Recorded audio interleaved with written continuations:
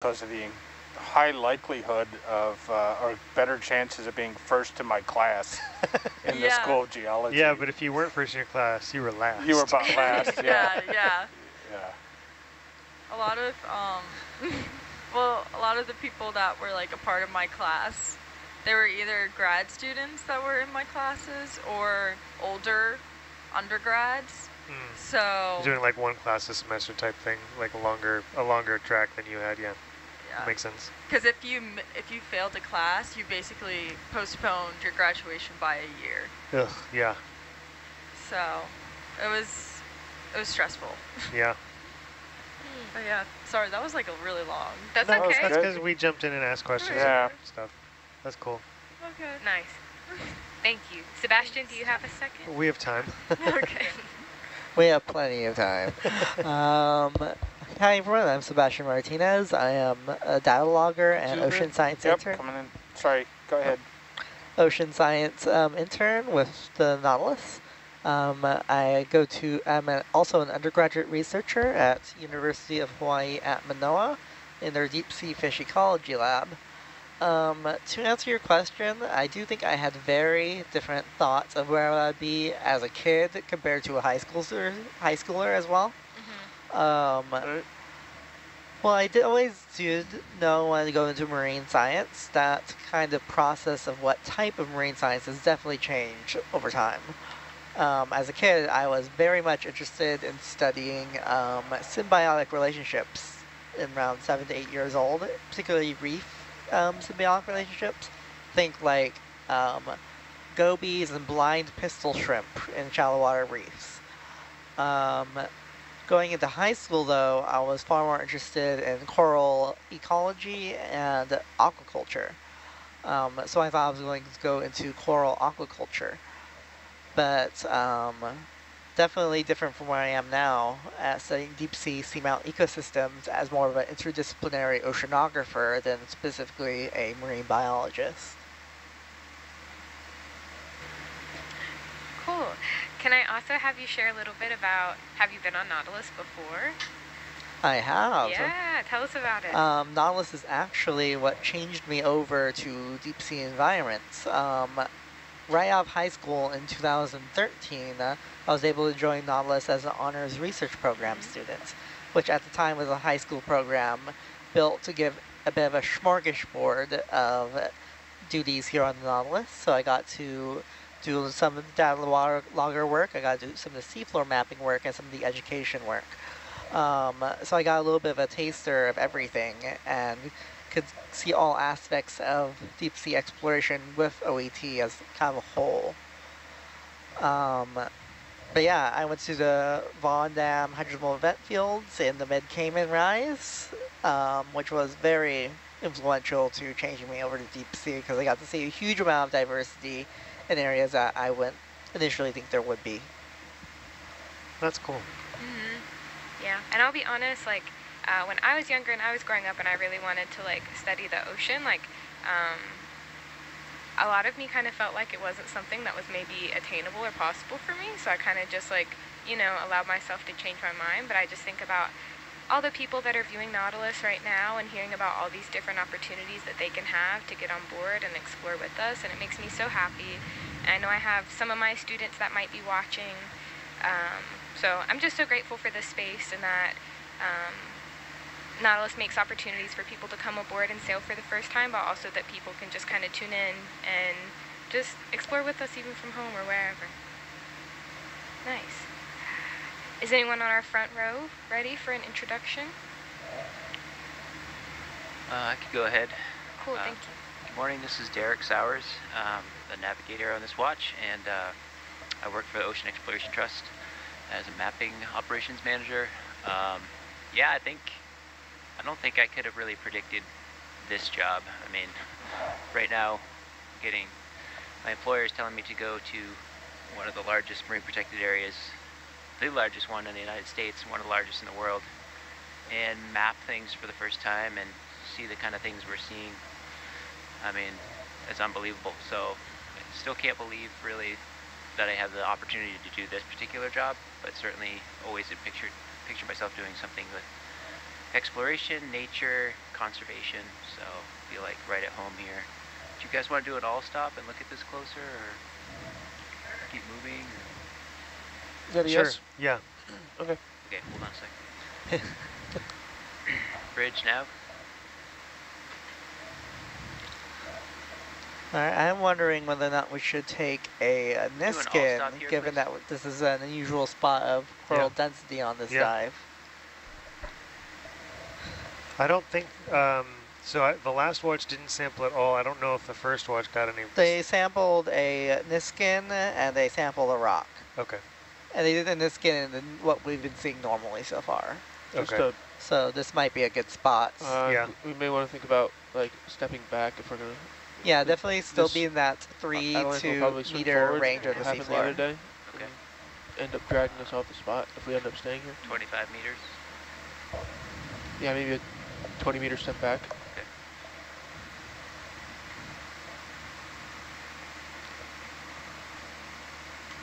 Anything in particular on here you wanna? So once we're like set up with, the ship isn't pulling us around, we do want to get like 2 meters over sort of the corals and do a Niskin. Okay. I don't know if any of this is sort of the sort of stuff that we want to be sampling, so probably just the Niskin unless Sebastian determines otherwise. Bridge nav. I don't see anything in particular that stands out. Yeah. Asako is here. Please do a If she 20-meter can, ship Asako, move you can at tune in, bearing you can chime in if you do 130. think there's anything to sample. But so far, I'm Thank just you. seeing a higher density of the same corals that we've 0.3, been seeing so please. far. Okay. Just in some heavier amount of Thank you. hemicoralliums.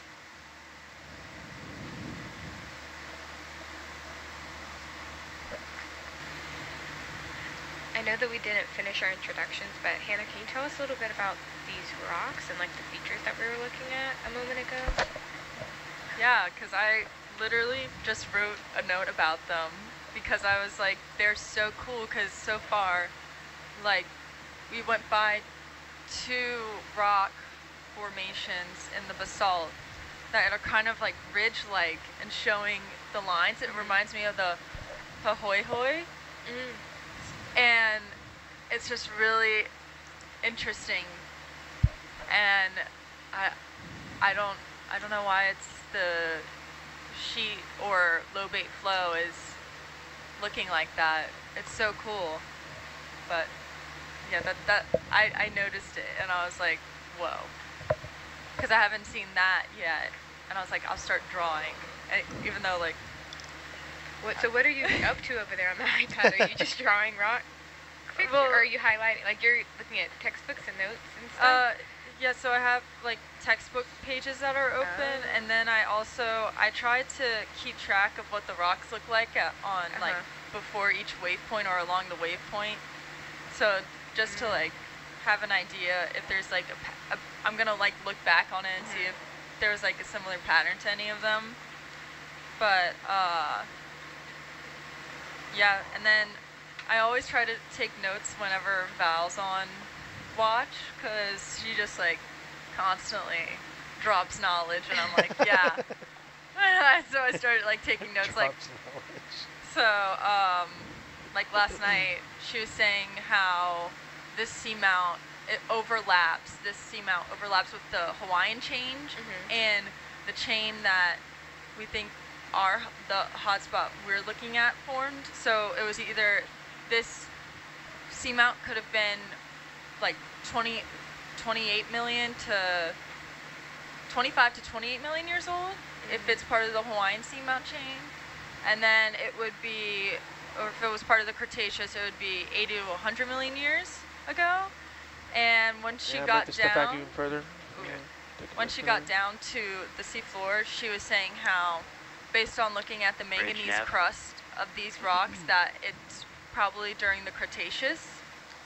But obviously we won't know unless we like get good samples and can collect ages, but that's what she said so far. So I thought that was interesting, so I wrote that down. So I would have wrote that down too. That is interesting. So yeah, I try to like constantly like just listen to her, because she just like again, she's just so smart, so knowledgeable. Yeah, one of the things I want to highlight about this experience is just, you know, everyone has brought, you know, their knowledge and their expertise with them in their particular field or interest, and this has been like such an incredible learning space. Like I feel like everyone is learning so many different things, and I think that's really special. And I'm excited to see so many people learning, and I'm trying to figure out like how to, you know, bring that excitement for just learning new things and trying new things back home to my students.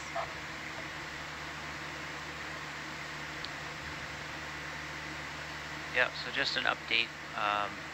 Because we are moving along pretty quickly, we have to step the ship back and swing the vehicles back towards the coral. So.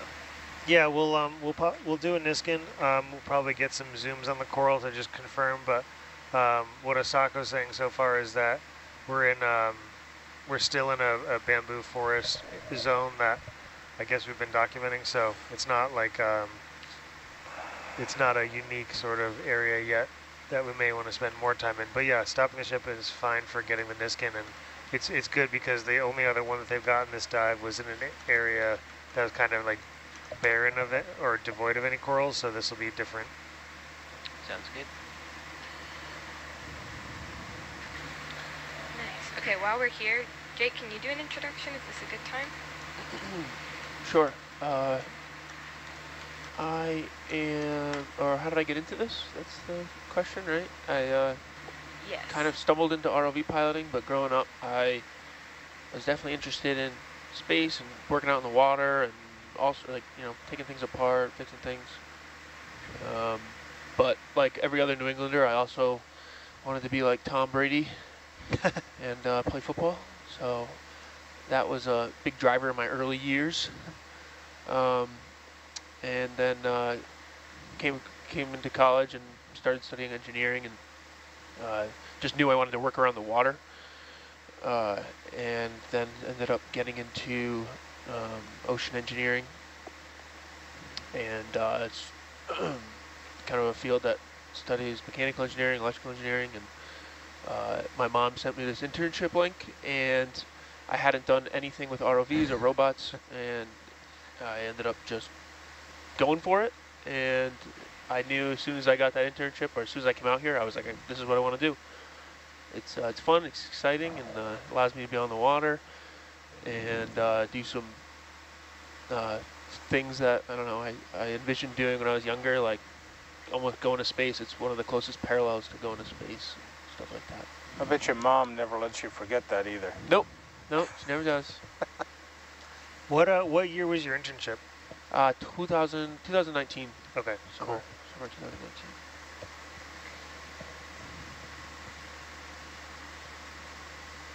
Was that the Samoa, Pongo, and Apia year? Yes. That was a year, yeah. It wasn't that expedition though, because I don't think it was. So, doesn't look like we're making any headway backwards right now. Okay. And if this is just for a Niskin, I don't know, I may recommend moving on. This is going to take quite some time. Yeah, I think that's fine. We can move on. And I think that's fine. And I think if we're planning on making any stops like this moving forward, it might just make more sense to move at a slightly slower speed. Yeah, we weren't. Yeah. Do you think 0.3 would be slow enough to be able to call it off stop and not overshoot so much? Yeah, we just have to be really preemptive if we're going to move fast and then stop like that. We can't, like, you know, even just smelling the roses for a second and then calling a stop. Atalanta has about 30 to 35 meters of swing at this depth. Understood. Shipping gets ahead, yeah. Sounds good.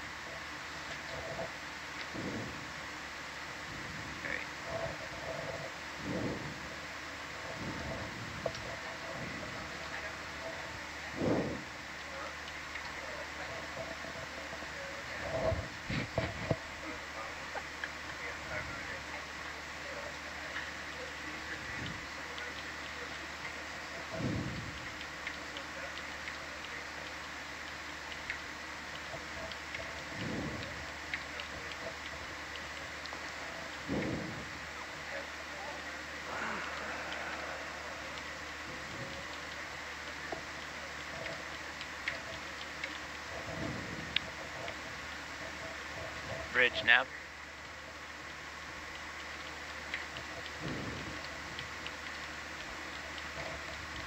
Could we please do a move 50 meters, bearing 340 at 0.2 knots.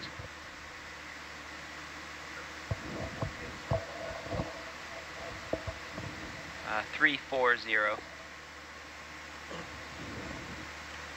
Yes, thank you. 340. Are you continuing the move?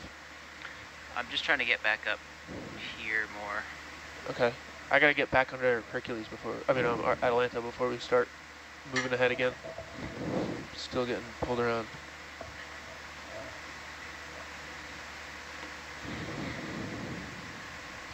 Is that still Paul up on the bridge? Yep. Sounds like Paul. Sounded a little different.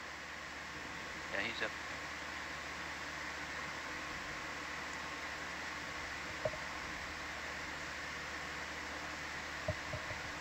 Bridge nav. Sorry, if we could delay that move about a minute or two, or a couple minutes, I'll let you know when we can move. Yes, please.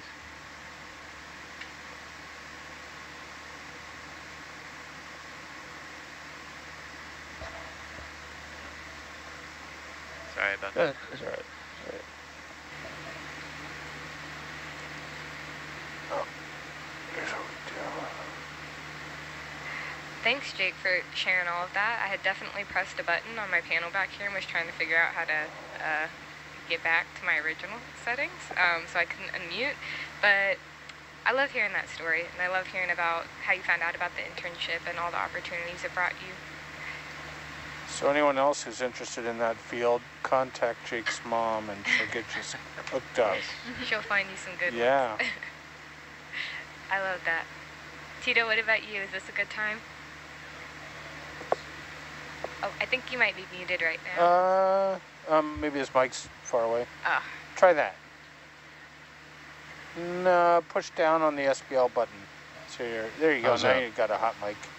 All right, Tito Collacious. I grew up in Dartmouth, Massachusetts. My father was a sailor, and there was never much doubt about where I'd head off to find work. But at 17, I quit high school, joined the Navy, got out at 20, and on very short notice, I was dragged off the beach and sent to the Azores to get on the RV Nora as a mess attendant, and we found the Titanic, which surprised the heck out of me, but also exposed me to all kinds of interesting facets of maritime work, and spent the next 15 years doing everything I could to learn everything I could about that kind of stuff, and in 2000 started working with ROVs. And I guess what I would say the most is that I could never have dreamt this job up when I was a kid. Yeah. Yeah, that's pretty awesome. Tito, you left the junior off your name this time. Oops. Yeah. I'm actually a third, which makes filling out any form anywhere difficult. Yeah. I was, my dad's a junior, and they were like, no, we're just going to give you the first name as your middle name because they didn't want to do that to me. Yeah.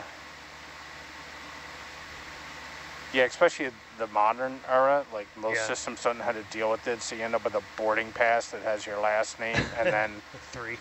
a capital I, lowercase I appended to the end of it, like no space. So and if so then your passport doesn't match. And but if I say Tito, I never say Junior. If I say Alberto, I typically do. Okay, that makes sense, yeah. Yeah. Which it's a nickname. Yeah.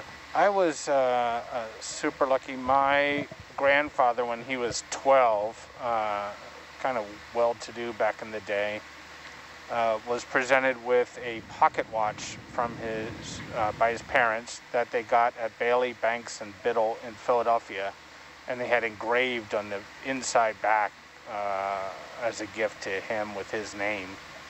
And my dad years ago passed that down to me, and it's just we have the same name, so it's kind of cool.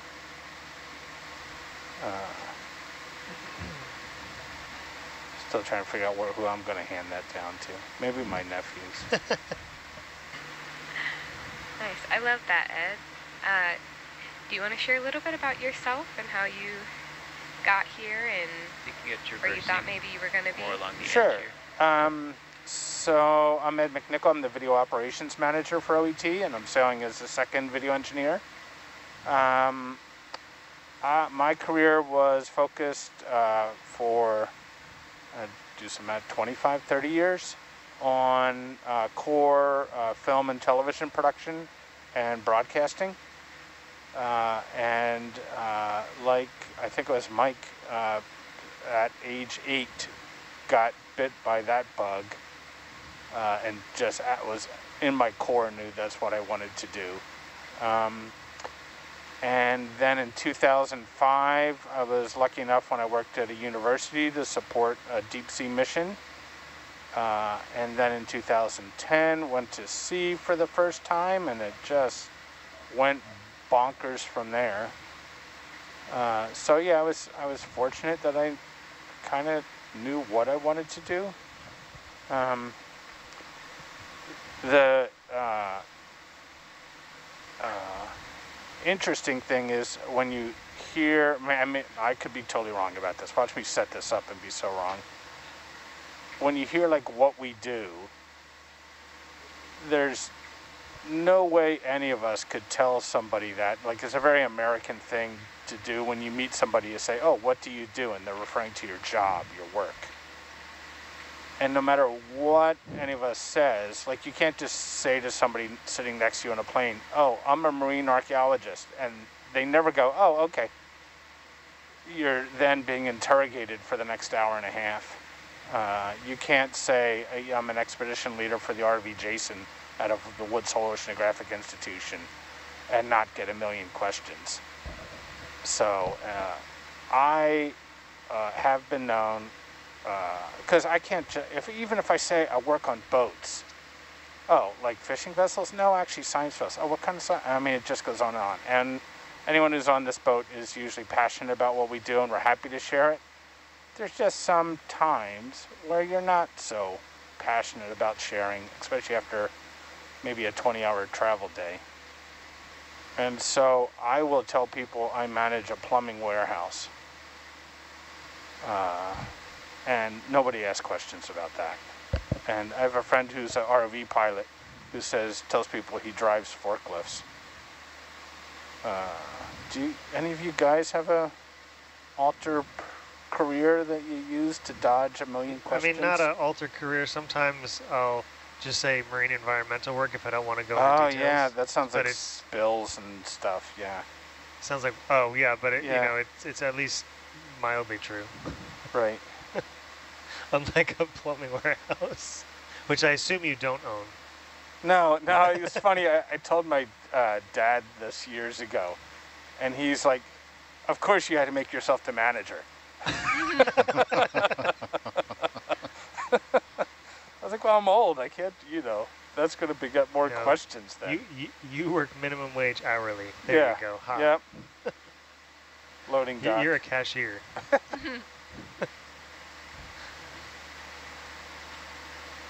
Yeah, I actually own a company now that specializes in designing, building, and operating remotely operated vehicle control rooms and video systems. And there's no way you can say that and not get interrogated. Just to keep it on the radar that soon we'll be wanting to get a rock. I don't know if we should wait till like...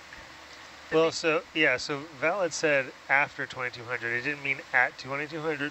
So I think, yeah, maybe like, so we're pretty much, I mean, and so just real quick before I answer that, we don't need to like go as the same as the last dives. We don't need to go directly over the waypoints. We can just kind of be near and keep going. Yeah. So, I think we can keep moving, Derek, and just shift our heading once we, just move on to waypoint 4. But yeah, I think if we can plan to maybe like 3/4 of the way to waypoint 4, like where those isobaths start getting wider, I think we could plan a ship stop for a poke around at rocks and things. Does does that work for you guys? Yeah, Derek, right where your mouse is. Yep. Around that area. Okay, I'll just drop a place mark here for now. Okay, thank you. Sure. He's very good at that, putting the mouse exactly where he wanted it to be. I know. Are there dives where we want to stay, like, directly over the waypoints as we go? Yeah, And, like, I mean, there wow. are some. So, I mean, this one is a little bit, so we're tracking along the very top of a ridge. So we don't want to go too far to either direction, but I mean, it's a pretty wide ridge. It's not like we're going to fall off the edge. You know, but we don't want to be completely making it up. But there are some dives that it matters more to go point to point because of, sometimes it's that they've been dived before and we know where certain things are. Sometimes it's certain features that we need to hit along the way. But this one's just kind of like, you know, we're just going to work along the top of the ridge, so it's kind of, you know, there's margin for error. Yeah, so I've been trying to stay kind of at the top of this steep part. Yeah, for sure. Sometimes you find more corals along the edges. Oh, cool, yeah. Smart. So we're basically just going sort of due west, and then we'll go north. Yeah. So, Mike, is there a portrayal of what you do in any film that is close to reality? I mean, we all know you're not Matthew McConaughey scuba diving down to a wreck somewhere, but although you do a lot of that. You do a lot of diving, right? Yeah, I do. Maybe is that the closest portrayal in film to what you actually do? Well, the problem is that almost any film that does that sort of stuff is they're looking for gold, which is not something that we do. So not really. I mean, let's see. Yeah, there's films like The Abyss where instead of being archaeologists, they're doing deep sea mining, which, you know, in habitats that we haven't really developed yet, which are really cool movie. But yeah, not really. I mean, typically Hollywood glorifies archaeology into either relic hunting like Indiana Jones or treasure hunting like, you know, Fool's Gold or The Deep or whatever. I mean, the nice thing about The Deep is that they're just tourists who happen to stumble across something rather than like they're seeking it out. But yeah, archaeologists don't really get, well, we do adventures, but it's not as adventurous, for example, as film may want it to be. So there's very few times where in a film where an archaeologist is doing archaeology the way that it's done. I would say it likes to be glorified. Yeah, I think for a lot of my shipmates, the portrayal of the technicians and engineers in Titanic in the modern day scenes, they captured the kind of social and maybe quirkiness of my cohort fairly well. Not what we're actually doing for work, but just the... Yeah, I mean, that crossed my mind as well. I mean, obviously they were in the movie, they're going after the jewels. Yeah. But other than that, I mean, the reason it's a pretty close representation of what we do is because they were actually in subs at the site, you know, and filmed it. So it's like, I mean, that's pretty much as close as you can get in Hollywood. So, I mean, that's a decent representation of the methods. Still not the correct objective.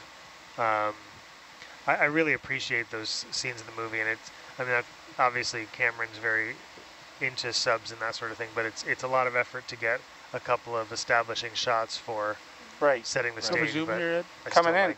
I do like that movie actually. As much as, you know, the world kind of like became obsessed with Titanic in '97, I actually still really like that movie. It's very well done. I haven't seen it in a long time. Yeah, I rewatched it. Well, I rewatched it after this year's latest Titanic news. Yeah. But, you know, I was like, you know, I feel like I need to revisit some of these things. I don't know what it is about this work, but it seems to bring out people who, you know, their work is interesting, but everybody seems to have a facet of their lives that you're just like, wait, what? At the start of most expeditions, we have a meeting of all the personnel who are on board, and we do a round of introductions like this. And one time the expedition leader said, you know, tell us blah, blah, blah. and tell us something interesting about yourself. And the first person who went was an artist who was sailing with us from San Francisco. And she said, the most interesting thing about me is I was just scuba diving under the ice in Antarctica in a hot dog costume. Well, there you go. You can't really beat that. And that was it. The rest of us were like, nope, can't compete. But it's amazing. And just in the off hours, you talk to your shipmates and they're, you know, touring India, playing the Indian cello, or, you know, climbing a mountain somewhere. There's a lot of wanderlust in the people that find their way to sea. No shortage of shipmates who don't have an address. You ask them, where are you going at the end of this expedition? They're like, well, Burma looks interesting.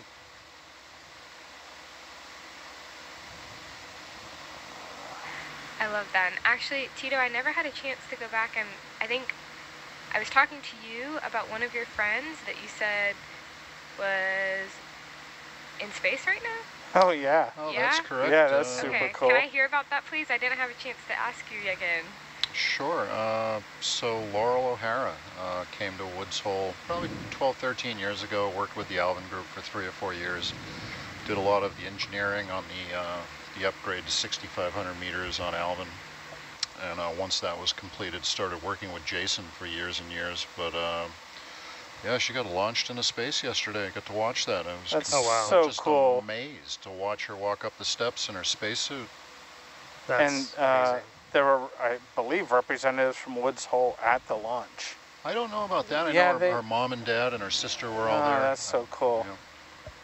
But she is an adjunct engineer at Woods Hole still. Nice. But she is spending 6 months on the space station. Wow. I was 6 texting months, her on wow. Wednesday and wishing her good luck and trying to talk her into watching us explore Kaga. Oh, yeah. And Is I that think she Dumbo? was a little busy, but she Say was... again? Is that Dumbo to the right Dumbo? of the little boulder? The little white thing. Yeah.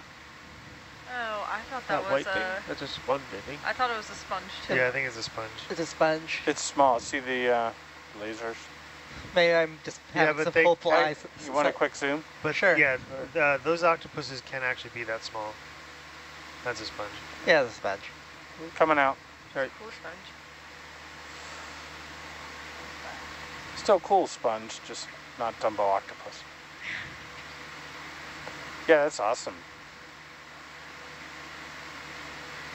And it's that kind of thing that, like, Tito, you have people in your life like that. You're like, oh, that's right. I do know somebody who just lifted off for the space station yesterday. Forgot all about that. But I had been That's so cool. texting her on Wednesday from the van and trying to talk her into tuning in for a little Fishing Kaga. line? Fishing gear? Fishing gear? Yeah. The green? Looks like yeah, fishing that gear. looks like a line. Go for zoom? Yeah, gone in. I don't know, it's got things coming off of it, though. It's like net on Yeah. Oh, on a sorry. green the other line. way. Yep. Oh yeah, there it is up top. Looks. Yeah, there's bio growth on it. Yeah, that whole mess there. This looks like the kind of debris that would just kind of drift in to me. Yeah. Yeah. Alright. Coming out. Yeah, I guess she was unable to watch due to prior commitments. She was, but I did mention that we would be the closest to her at some point. Yeah. Yeah. Being in the middle of the ocean.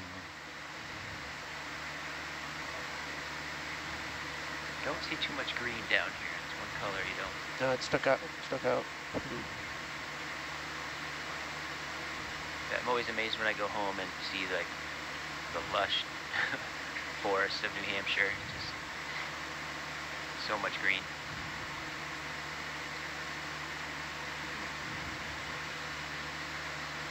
Crab. Crab? Sorry, it took me a while to pick that up.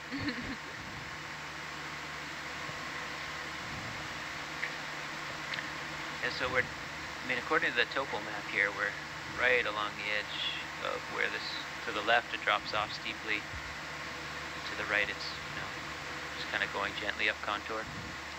Yeah, I think, unless anyone, I think just tracking a line up to that the look for rock waypoint would be fine. You don't want to explore the edge. I mean, What, Sebastian, what do you think? Can you repeat?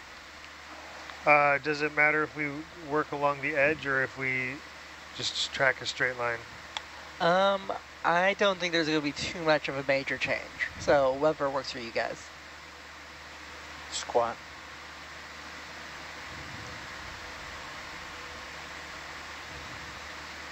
But it seems like we are seeing more coral than the track line before Okay. our watch.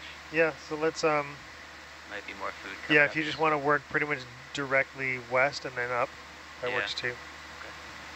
I could speed up if you like a little bit. I just don't want to go too fast because when we do stop, it's hard to hold speed. Yeah, well, I mean, it seems like that look for rock will be a planned stop, so we can kind of do whatever we want speed-wise up until that point, because we'll have our own heads up.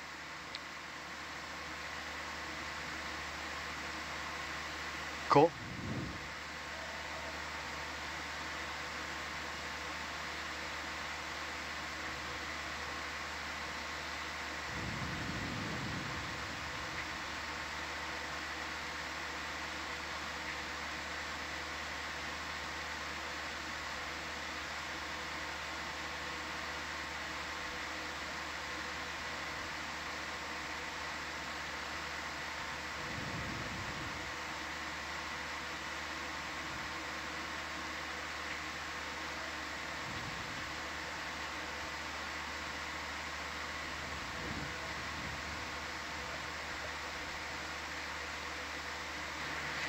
Did anyone have a chance to look at the stars before you came in the control van this morning? Yeah. Jared texted me and said, like, apparently it's, like, I keep forgetting. amazing. I think one of the reasons I fell asleep as soon as I my head hit the bed or pillow was we went to go look at the stars and it was insane. It was crazy. It was the first time that I noticed the like Milky Way lines. Yeah. And yeah, Jupiter was moving super fast. Really? Yeah, but Jupiter at first when we got there it was like around like 10:30 and it was like right at the horizon line, and then by the time we left it was like 11:40 something. It was like Fish. moving Good up. move.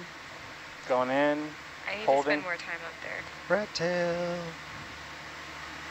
Strangely enough, even on a super clear night out here, a laser pointer still works and works really well to, like if you're trying to describe a part of the sky or a star to somebody, you can highlight it with a laser pointer. I usually bring one, but I did not this like. All right. Come on. Coming out.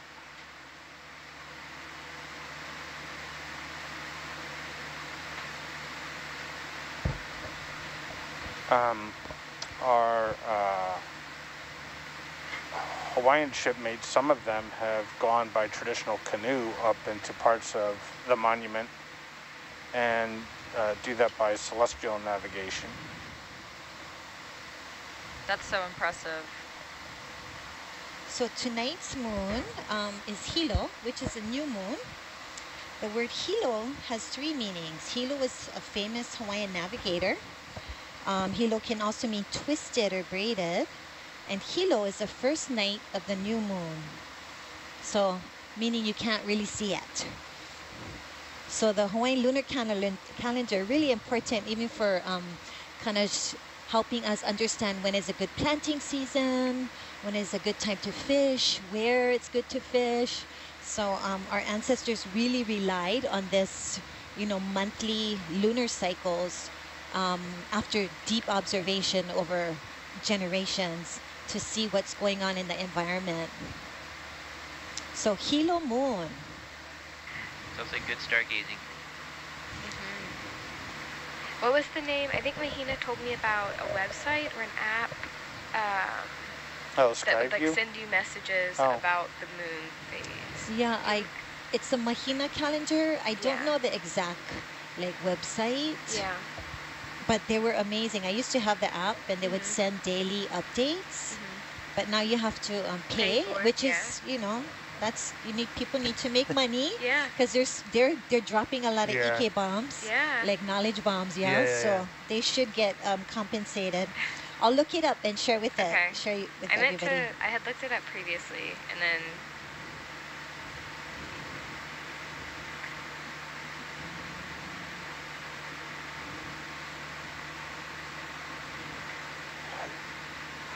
It's funny, a lot of the, like the sky viewing apps obviously need to know your location.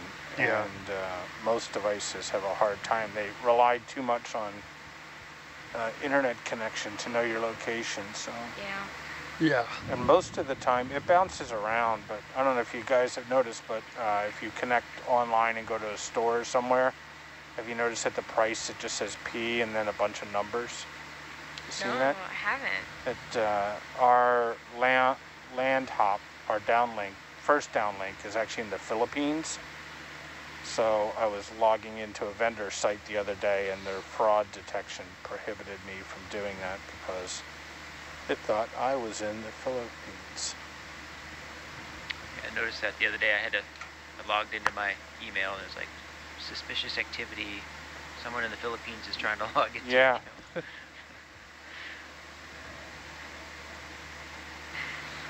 Hannah, what was the name of the app that you and Elsa were using Yes. to look at? I think you were looking at constellations. Yeah. Specifically. Yeah. Yes. So That's cool. I have this app called Skyview, Oh, okay. and I kind of paid. Well, it's free, but I paid a little bit more because I wanted the full experience and to. I think it was even to use it without Wi-Fi or like internet.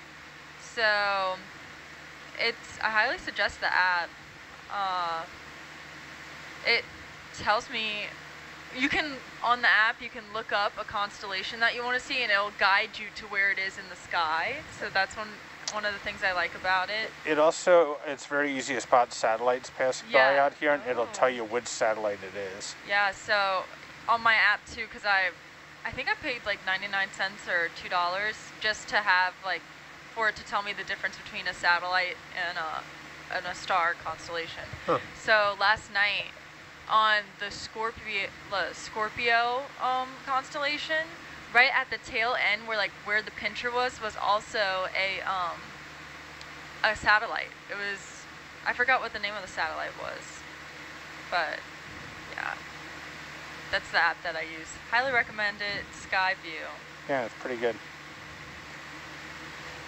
You know, we were talking about one of Tito's colleagues going up to a space station. OET, longtime viewers will remember this, has done numerous projects working with NASA and their partners using the ocean as a proxy for the ocean of distant bodies like Europa, so that they can develop tools to hopefully explore those areas at some point in the future.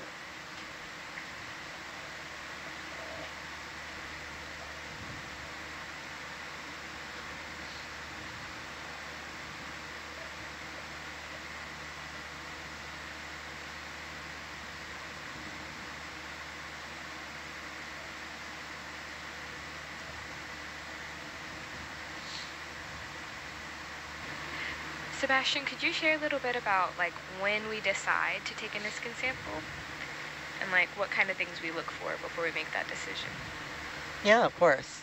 So whenever we take a Niskin, it's best to take one background sample, which is what the average is what we're looking at. So what we're looking at now is kind of what we would consider background sample for the seamount. So when the previous Fish. watches already took that. Oh, Go for zoom.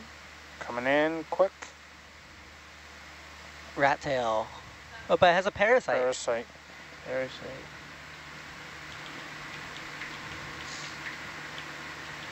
One more quick, and then we'll get out. Coming out slow. Yeah, it's an isopod parasite.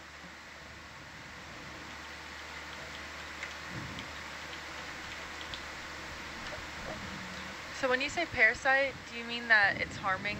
Yes. Okay. Oh, Yeah, there's a difference between parasite and commensal. all right. That's like a symbiote. Both of them are considered symbiosis, but Oh. they are parasitism Really? is considered a harmful symbiosis.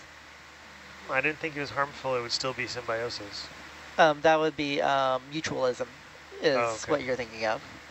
But yeah, so those iPods typically work to either kind of like drain fish, and some species will actually go into the mouth of the fish, eat the tongue, and become its replacement. Ew, what?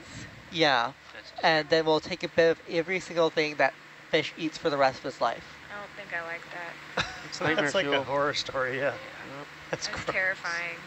That's like, and then it becomes a donut brain or something. That was your gross fact last watch. Maybe it makes it more disease resistant somehow. We don't know. Yeah.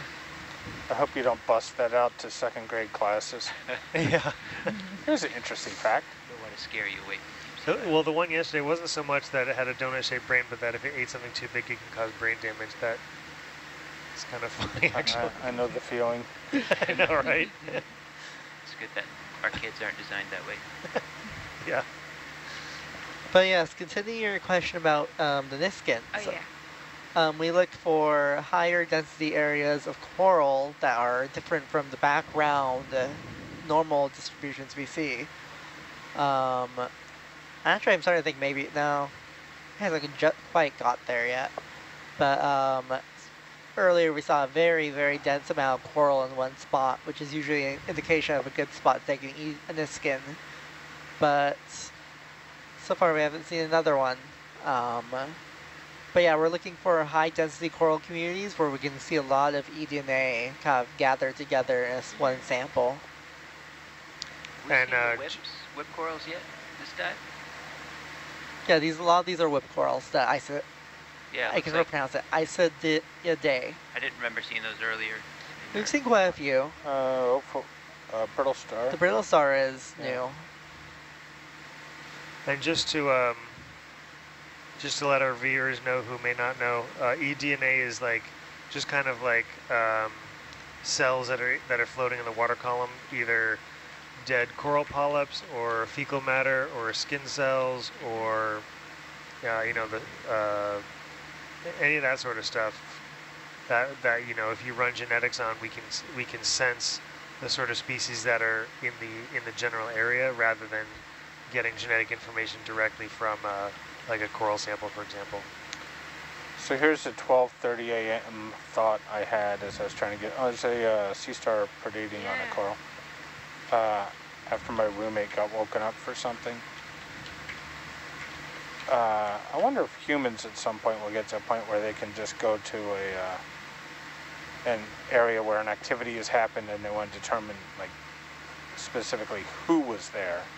That they could just do a mass collection and filtration of the air in that space. Well, I feel like a fairground, you know, like there's a carnival that they pack up the Ferris wheel and that sort of stuff, and there's still tracks where people walked. There's there's litter on the ground. There's you know, people probably peed in the woods, that sort of thing. You know, there's traces of human activity all over the place, and that's you know, that's the sort of thing actually that archaeologists look for. They often like to excavate middens or trash piles because it's kind of a culmination of all of the waste of a society. So I think that eDNA is kind of a similar subject to that. That's a good comparison.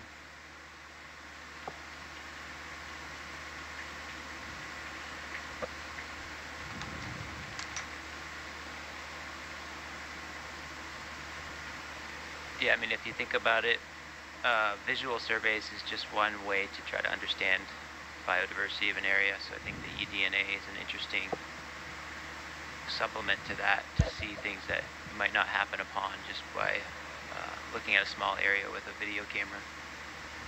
Yeah.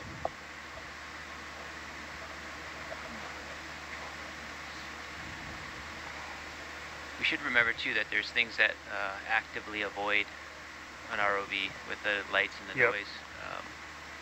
Yeah, the ROVs are not quiet. Well, even an electric vehicle, I think, is not quiet. We get asked a lot if there's a hydrophone on the ROV, and there's another fish. Wouldn't hear a thing. Oh, you'd hear a lot, but it'd just be Well, you'd only hear the hydraulics ROV, I and- mean. Yeah. Yeah, I mean, you can hear it as soon as they give power to her because electric whine. Yeah. If you took 6 ginormous blenders and put them on the fastest speed and then put your ear up against them, that's about the same sound. Yeah, and that's without even the thrusters going.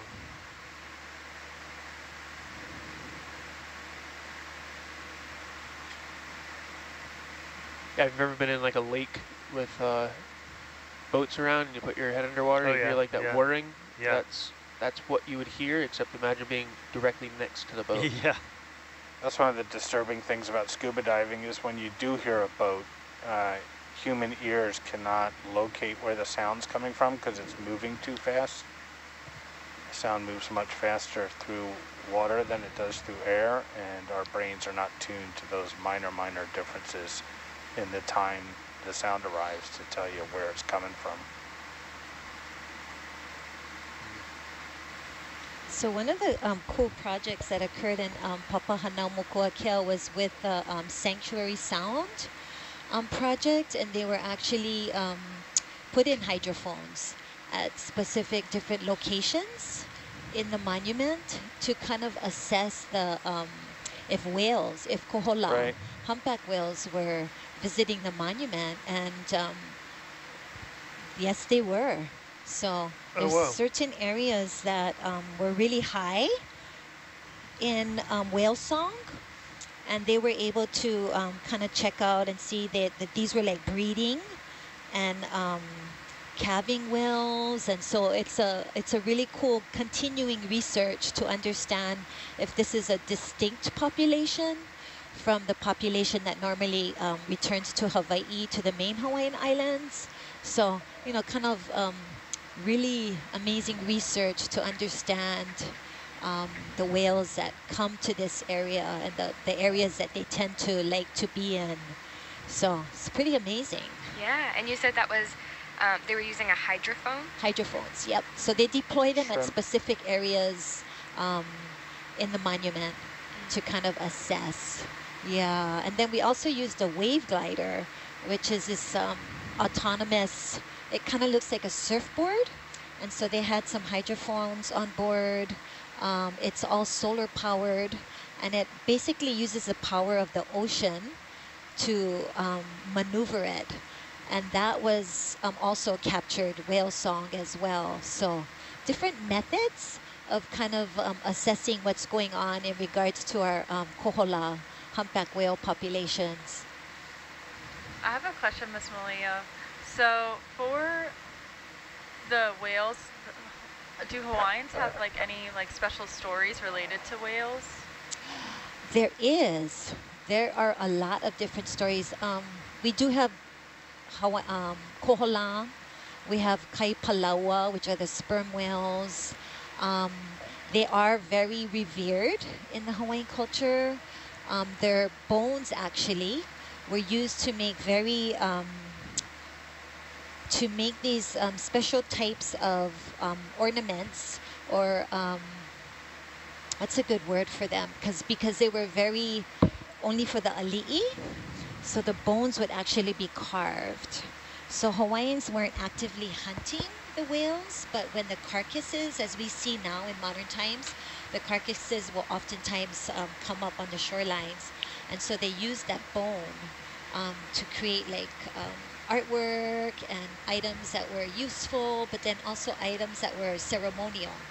So Hawaiian chiefs actually wore these pendants that were made out of the whale bone to signify their rank and their ability to speak on behalf of the gods. So whales were like really highly revered in the Hawaiian culture. And then there's other stories too of whales coming to visit, bringing people with them, with people actually on the whales being carried from other places in the Pacific.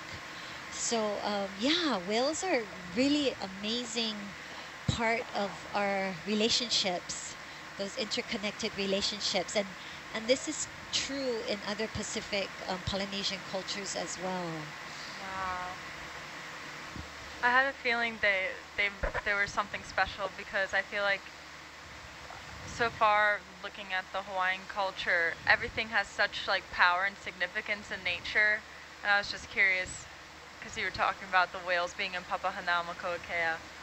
So I would thank you for sharing. You're welcome. And there was a really amazing movie made in Aotearoa, New Zealand, Whale Rider.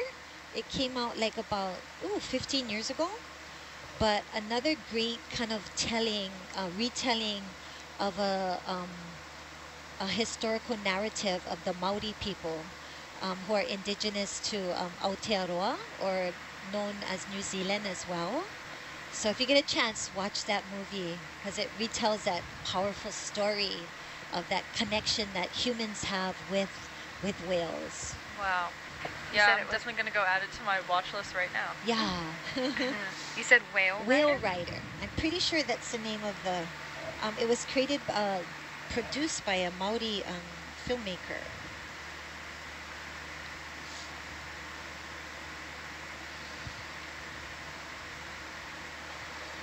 I know when I put something on my watch list, I also make a note of who recommended it so I can get back to them and give them feedback.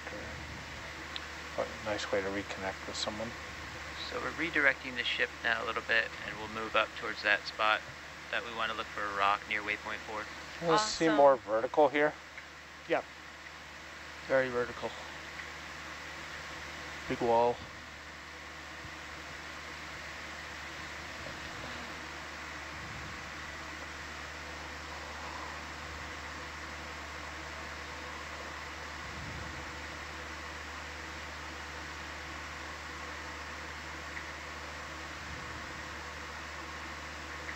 Yeah, we're at the very top edge of a huge, very steep wall. Drops off to the deep ocean.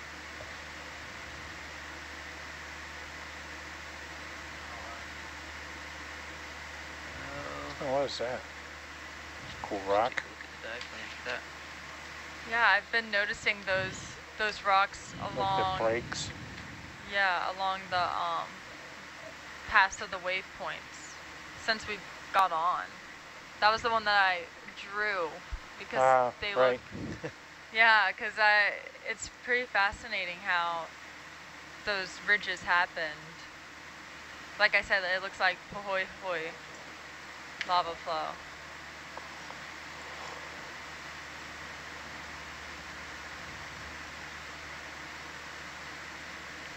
Can you give me a reset, Eric? Yep. It seems kind of dense here. Do we think we should take an Iskin?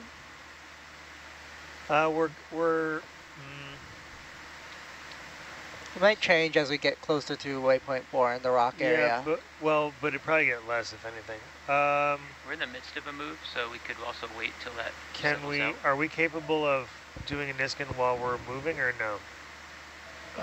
I'd prefer not. I mean, we can do it while we're moving, but we're also on a wall, and yeah, I'm getting blown by current. Gotcha. So okay, no worries. No worries. It's just difficult to hold. Yeah, let's position plan to on do a it wall. around the look for rock point, assuming corals are there. Which way are you getting pushed? Along with the ship move, but Okay. it's kind of blowing me off the wall too.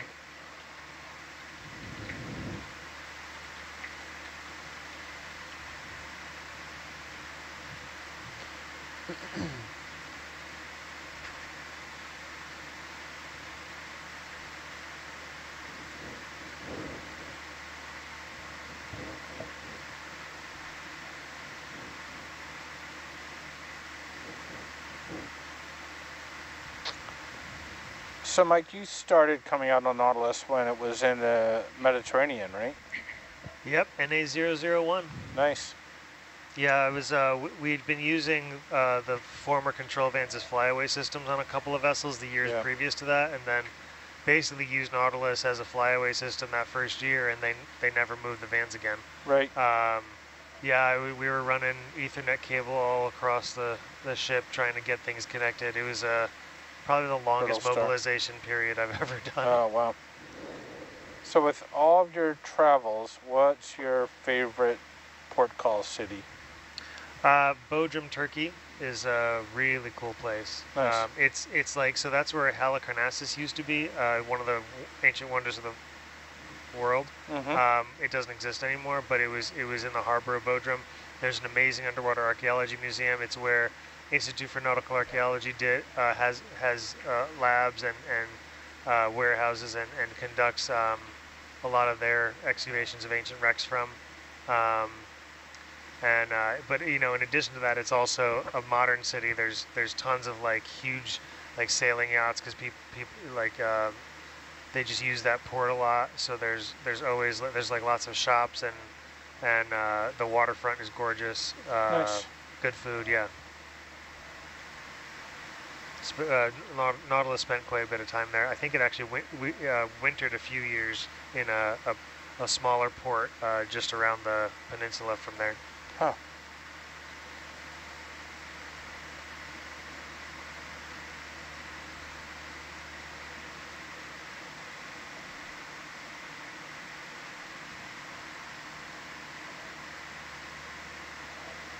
Yeah, Nautilus has spent the off season in some interesting places in Florida, Los Angeles, Victoria, British Columbia, Honolulu, and somewhere else probably at the end of next season. Yeah.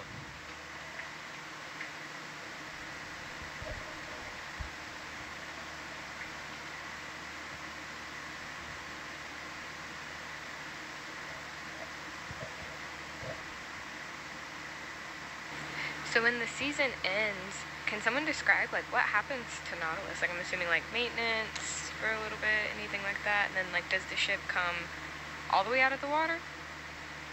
We have scheduled dry dock, but there's ship's husbandry and upgrades and projects that we can't do while we're at sea or doing work. We only, in between expeditions, we only have 2 days in port, so barely enough time to get fuel and food. Larger ships don't typically come out of the water unless there's a It's going to pull us this way. like a maintenance reason. 5 Pulling a sailboat is different than so they'll leave Nautilus in the water for most of that work unless it's some hull or engine specific stuff. We were in shipyard several years ago and lengthened the vessel. We also put new berthing up forward. That was done in shipyard, in dry dock actually. We have a dry dock scheduled for the end of next season. That's some advanced planning. Yeah.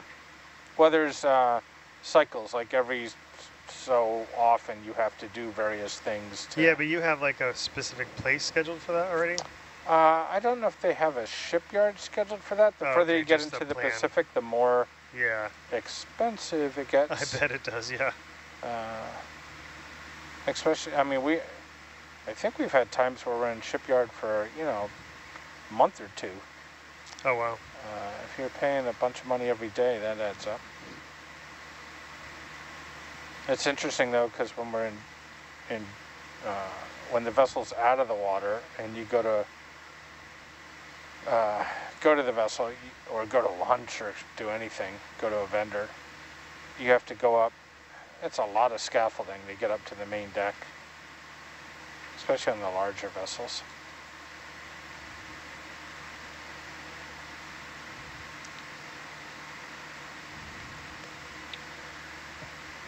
Bridge, Nav.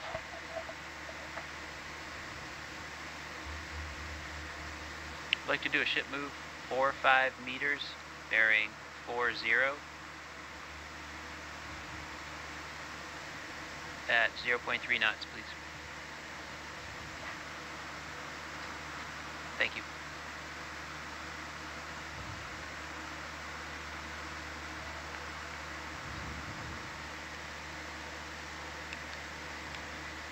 So now we're moving back that way?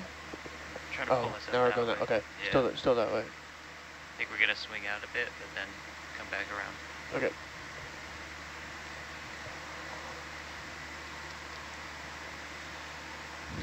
Yeah, I think the current's pushing more to the west Yeah, I'm It's kind of exaggerating our. facing into it right now, and 4, 5.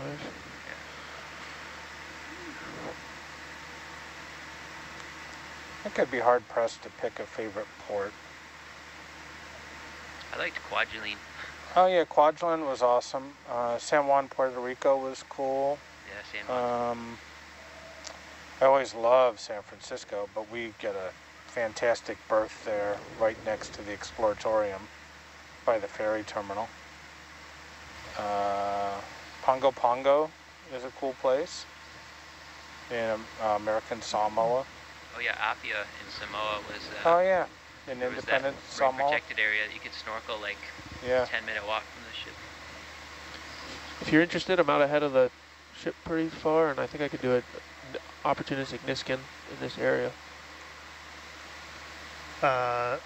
Sebastian? I would say this is a good area for Niskin. It's significantly higher density than generally before. All right. What sample number is this going to be? It's going to be 59.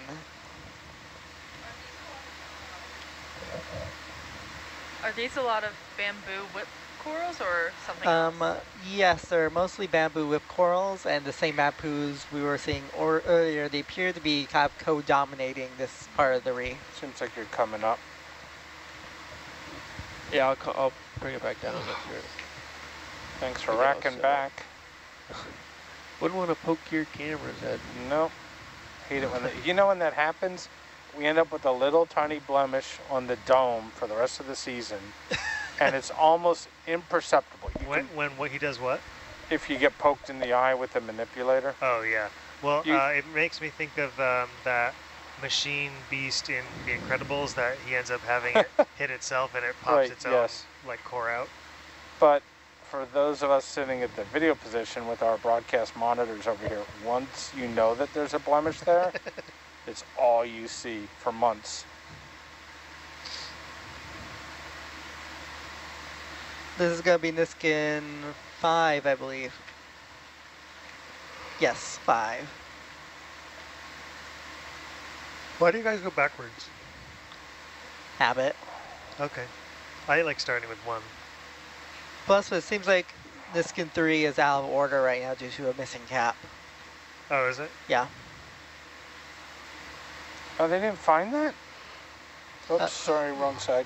Can we have bio off, port on, please? Oh, also, we need to be at a lower altitude for this. Yep. Let me just get it set up here.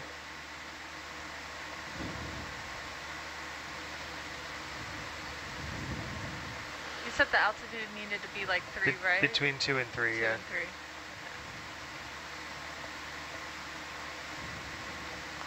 So in hotel cameras, if you turn on, Firebox cam. yep, and then turn on the port rail cam, please. Thank you. You're welcome. These ones in the back, it's like we should put some, maybe it's on there, some Solus tape. They're super hard to see. I can't tell at all. Back to favorite ports. I'm going to go with Hobart, Tasmania. Oh, Oh, that's cool. I'd love to go there.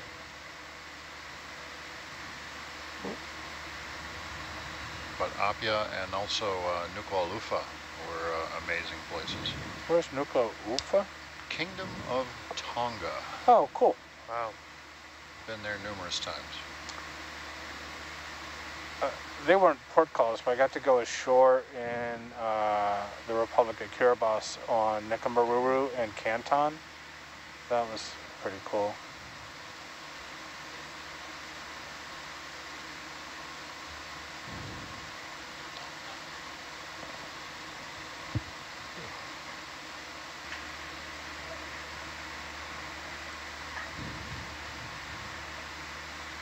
They've already triggered one, right?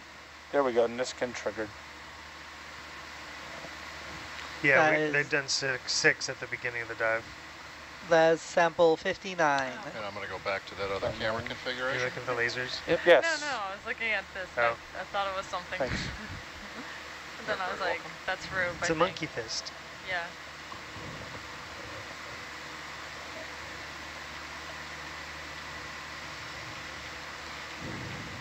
You get a peek of our still camera there on the front porch at the bottom of the frame. Oh yeah. Cylinder down there. This still camera's great.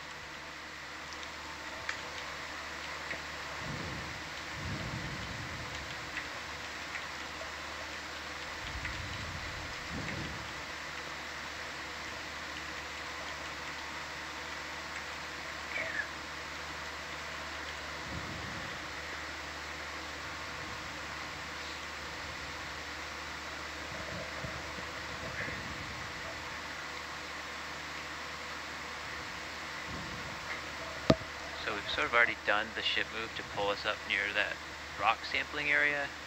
And Okay, so yeah, so we're just kind of hanging out with the ship.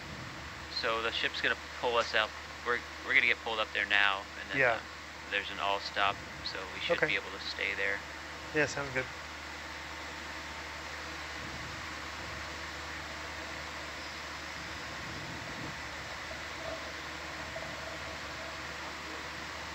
Judging by the tether and the auto heading, I think we got a little bit of current above us. Just a little, yeah. And like you said, it's coming from the east mostly and heading to the west.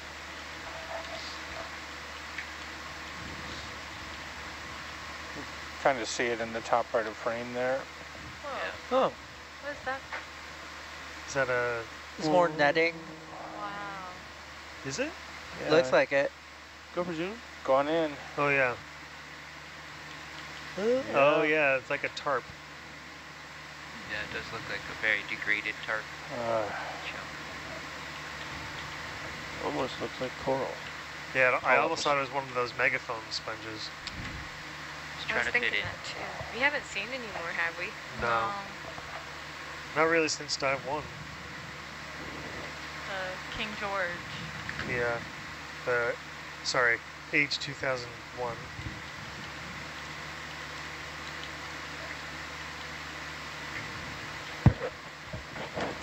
Yeah, marine debris is a huge problem. Even though we don't have a permanent population in Papahanaumokuakea, the human impacts to the islands and the atolls are huge. The last marine debris group that went out gathered over 82,000 pounds Wow. of derelict fishing nets and marine debris that gathers along the coastline. So this is a huge problem that, you know, for entanglement and smothering of the coral reefs. Sea Star. And was that the Papahanaumokuakea Marine Debris Project? Yes. Yeah, I saw pictures on Instagram of like all of it, and it just like blew me away how massive some of those nets are. Right. We used to, well, NOAA used to send people out, but now we kind of contract out with the Marine Debris Project, and they've been doing a phenomenal job of getting up there 3 to 4 times a year to the different islands and atolls, and they work so hard. You know, these young people are in the water, free diving. These are heavy, heavy nets, you know, and they're dangerous. So they're actually free diving down, cutting the nets, making them into manageable sizes that they can actually drag and pull up onto the ship that they're using. And you know, I just give them so much props. Papahanaumokuakea Marine Debris Project, James Morioka, Kevin O'Brien, and their team, just doing amazing work to you know, help remove some of this derelict fishing gear. Molly, where does that go? Like, are there landfills in Hawaii, or do they like ship it off? No, elsewhere? a lot of it gets burned. So we have the H-power Yeah. over on Oahu. So the majority of it, moved? well, the Yeah. nets Yeah. will get Shipment burned stops, for okay. energy. Yeah, makes sense. That's cool. We're in our rock searching zone here. Yeah, I'm starting to look, but I can't tell if these rocks are attached or not. Yeah, it's kind of a lot of 'Cause of the- sediment. yes, because of the sediment. We can keep our eyes peeled and Yeah. slowly move around. Pan around. You know, if we do like 0.1 or 0.2 knots, we'll be able to stop at Shrimp. more of a moment's notice. Shrimp. Like, these down here, I don't know. I can't really tell. Actually, I don't think. I think they're... Yeah, I think those have rolled down. Yeah. Then there's like that one. Yeah, we might have better luck once we're up at waypoint 4, which is kind of on a rise. Yeah. I'm gonna keep watching though. Maybe something attached to this outcrop. Mm-hmm. Or associated with. I also don't want to like land on a coral trying to get. Right.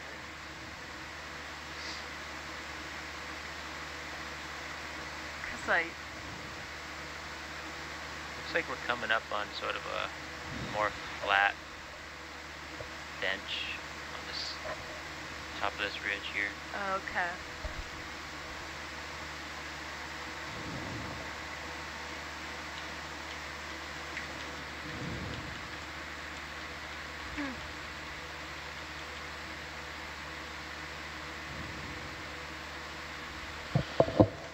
Sounds like the jet pump's working harder than normal.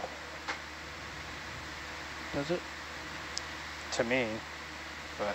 It shouldn't be. We're directly into the wind and waves. I'm looking over here.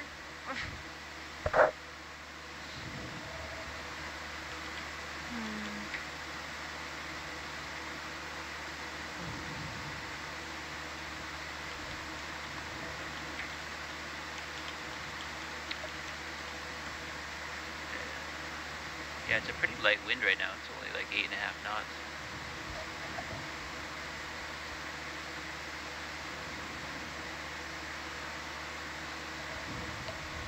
I'm still not really seeing any over here. Maybe, well, I can't tell still if some of these rocks are connected with the flow or not. I can poke around. Okay, if so, I guess try to poke around like that rock. Okay. This one. Those ones look like they may be. Yeah. Yeah, I was like, I think it's definitely That's stuck. the right size and shape. Yeah. Oh, yeah, and that one too, if that is possible. That one looks loose. I hope.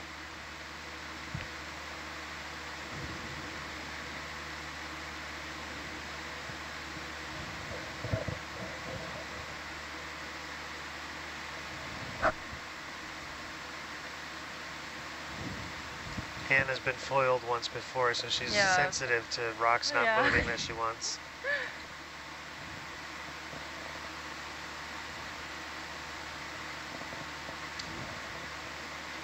Yeah, it looks pretty loose.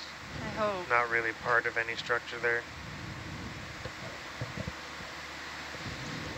You're looking at that one to the right of the lasers. Yeah, that blocky one. Yeah. There's this one too.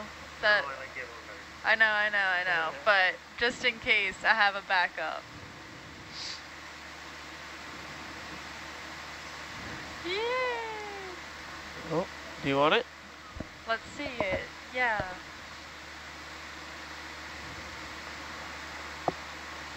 Oh, that's bigger than I thought. Downlights, Downlights. please. They are on. They're on. Oh. Thank you This for is the, also the dark. zoom. I'm gonna blow out the background just so you can see the rock a little better. Thank you. Yeah, this one looks good to me. All right. Where are we putting it? You can put it anywhere but starboard box A. I'd prefer one of the smaller, somewhere in starboard box. Okay, that can be done. Put wide. Where's it Little going? Thank push. you. Starboard box. E. Firing sample.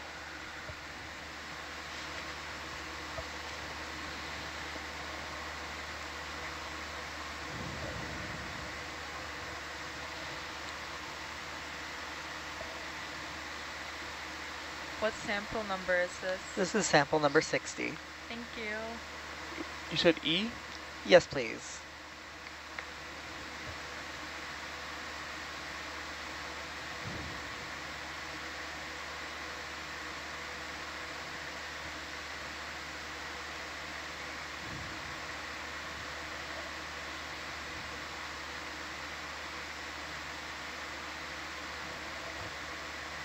Any other better description for me than for 15 Sample centimeter angular collected. black rock?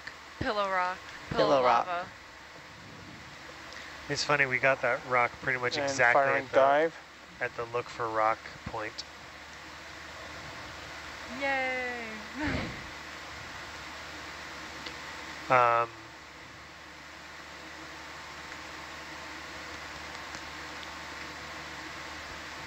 Now, if Derek could just put his cursor where the octopus is, that'd be helpful. That would be a good guess. So Hannah, as we collect that rock sample, I'm just thinking about, like, how long has that rock been sitting down here at the bottom of the seafloor, and what all are we going to learn from it after it comes up? So hopefully, if we're going off of Val's description saying that it is from the Cretaceous, so the time of the dinosaurs, 100 to 80 million years ago, we're hoping that it'll tell us more about how the mantle was interacting with the plume, or how that started, and where exactly is this magma flow like composed of. So looking at the minerals can tell us, first of all, where, like, what time they were formed, and they can also tell us how and from where What's our in next the objective? mantle. Next waypoint? So, because there is a lot, So 'cause flat and up. one of the things that Dr. Vallis explained to me is that the Hawaiian hotspot is an anomaly compared to other hotspots, but the Hawaiian hotspot, because of how easily accessible it is, we're able to do a lot of research on it. And hopefully looking at these seamounts from the Cretaceous during this time, we'll be able to have a more clear picture of how that hotspot interacted with the plates, and with, yeah, checking out like the plate movement, how it moved through time during the Cretaceous, because during the Cretaceous there was actually 2 global repositioning events, which is basically tectonic plates moving, and to have 2 of them during this time is pretty significant. So right now they believe that the global plate repositioning event occurred in the Indian Ocean, started in the Indian Ocean, but I know that one of Dr. Conrad's students is working on if the global plate repositioning event actually occurred during the Cretaceous by the Pacific Ocean and the Pacific plates. So that, and looking at the ages of these rocks, just like we do at the Hawaiian hotspot, we can track the plate movement through time. So the Hawaiian hotspot actually, if you can tell, it has a bend in it towards the more further away you go from the Hawaiian island, Hilo, where, well, it's not called Hilo, but like Hilo, where the volcanoes are and they're currently active. So there was a shift in the plate tectonic movement around 50 million years ago, and we were able to reconstruct those plate movement during that time, and why it changed direction like that. So that was a long answer to No, your that was question. great, and I think I have, like, Remind me again, Derek, what was the ship move that had bearing? Bearing 350. 350. Okay. So Hannah, So are we going to track a line over to waypoint 5? We're gonna first just go, yes, but we're going across this kind of saddle, Yeah, okay. flat area, and I'm trying to keep a current in mind, so I'm Okay, trying yep, to stay to sounds the good. right a bit. Okay. Thanks. So Hannah, where does that bend occur? So it occurs, I wish I had a map. Is it- It's really noticeable. Uh-huh. It's really noticeable, and it is, so there's, I don't, It's where it becomes the Emperor Seamounts, right? Yeah. It's called, this is really called the Hawaiian Emperor Seamount chain, but you can see in the photo that Tori has of just like the Pacific Ocean now, you can see where the change was. Yeah, it goes past where we are, and then it kind of goes almost directly north-south and connects up to the Aleutian Island chain. Yes. Got it. Is it still within Papahanaumokuakea, or is that bend occurring outside of the? It's outside of the monument. Okay. Quite a bit outside, I think. Okay. I was looking at your screen, Tori, and it says like 47 million years ago. So yeah, it was probably around like 50 to 40, 48, 47.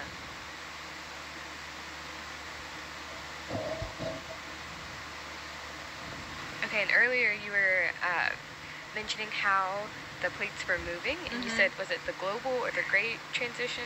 So what'd you call it? It's called the GPRE, so Global Plate Repositioning Event. Global Plate Repositioning Event. Interesting.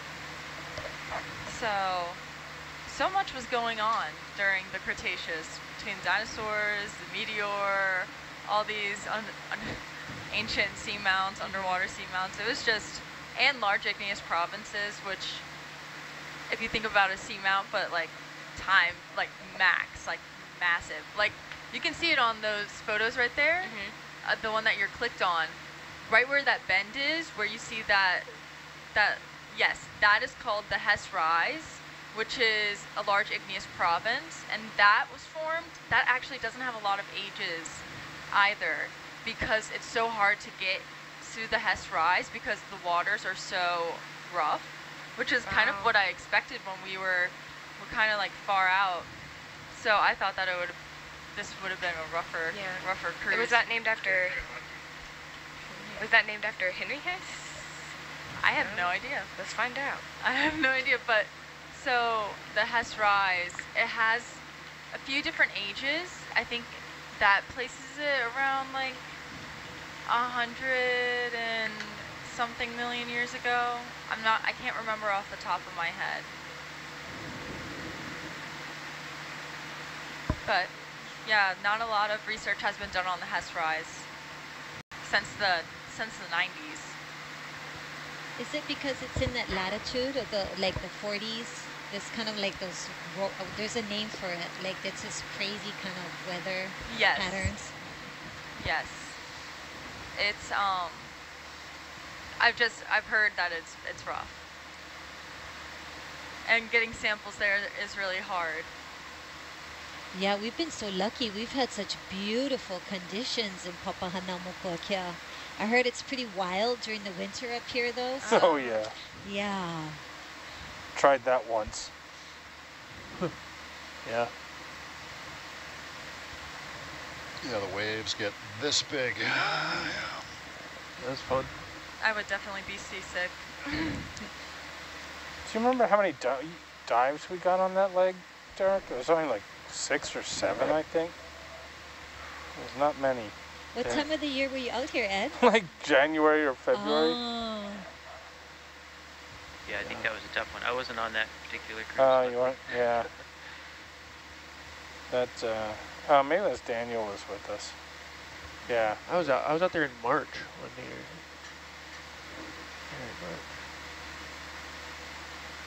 Yeah, it was an all-time low, I think, for the Okeanos.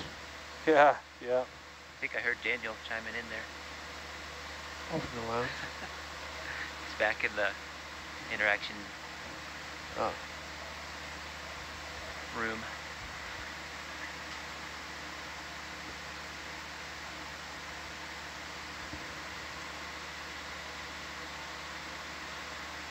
So that was important work, and I think some of that data was helpful in justifying the expansion of the monument.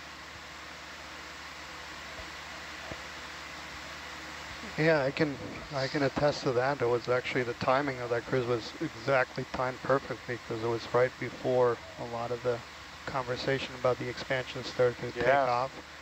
And yeah, it was very surreal. I think 6 months later, Obama came to Hawaii and it was all done. And actually, when we finished that cruise, there was a group from the Council of Environmental Quality coming. They basically met us almost at the dock and wanted to know about what we had found. Oh, that's awesome. It's exciting when it's that relevant to management, the work we're doing. Daniel, can you maybe introduce yourself, just because I know some people might not know that you just jumped on the line? Yeah, thanks, Derek. So I'm Daniel Wagner, Chief Scientist for the Ocean Exploration Trust, and yeah, previously, prior to joining the Ocean Exploration Trust, had the privilege of also working for the Papahānaumokuākea Marine National Monument, and had the privilege of going to a lot of these expeditions, and yeah, seen the shallow reefs and then the mesophotic reefs, and sequentially got to go on some more deeper voyages. And yeah, the deeper we go, these find deeper ecosystems, but still some really remarkable ones. And yeah, the interesting thing is, we talked about that expedition being important for the monument expansion, and now we are in this sanctuary designation. And yeah, this is really the first cruise that's going to that northwestern end of the Papahānaumokuākea Marine National Monument. Prior to this cruise, there was this big gap that we're trying to fill, and we've already shown that there's some really remarkable cultural and natural resources in this area. It's so good to share that with our viewers. Those kind of tangible impacts that research has, and the significance of the research in protecting these kind of large marine protected areas. So, mahalo nui, Daniel.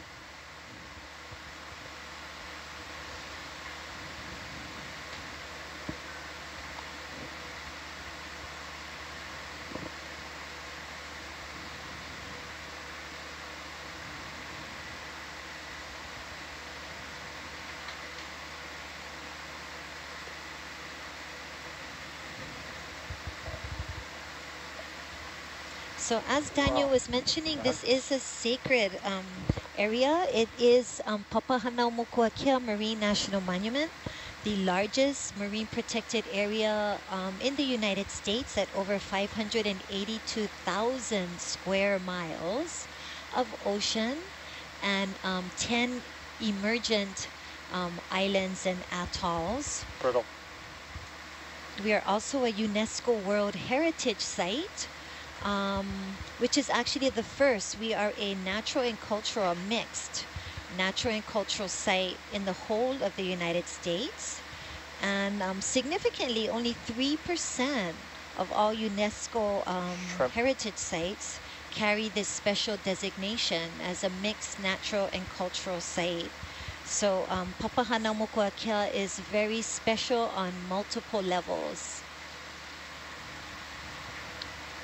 So for size reference, if we were to put the extent of the monument on the contiguous United States, do you have a sense of what states would stretch between?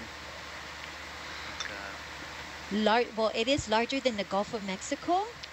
And if any of you are national park visitors who love our beautiful national parks, it is larger than all of the national parks in the United States.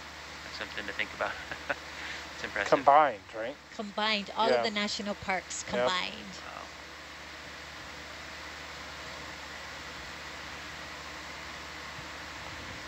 Wow. One of our former video engineers, Mary Nichols, who spent decades working on projects with Dr. Ballard, is now fully retired, and spends a good amount of time knocking out her list of national parks. Little scamp trailer. That sounds like Played fun. Key role in imaging so many great things that OET's known for. Go for zooming here, Ed? Yeah, coming in. Sponge. A whole bunch of Here. brittle sponge. I confused myself. I was watching the still camera screen, and I'm like, it's not zooming.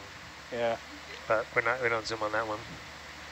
I've had times, especially if I have to stand double watches, where I'll be here, I'm like, why aren't they zooming on that organism? They should totally zoom. And I'm like, oh wait, that's me.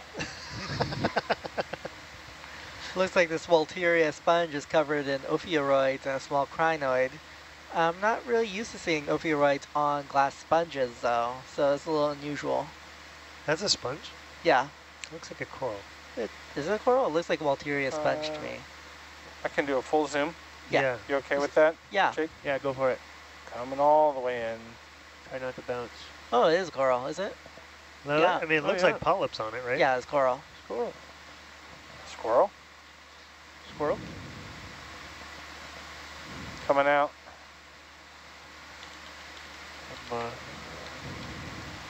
That's a cool one. It is a cool one. It has like a sponge shape. I feel like a lot of the sponges Yeah, we've been looking it's- at look like that, so I'm confused. It's a good observation.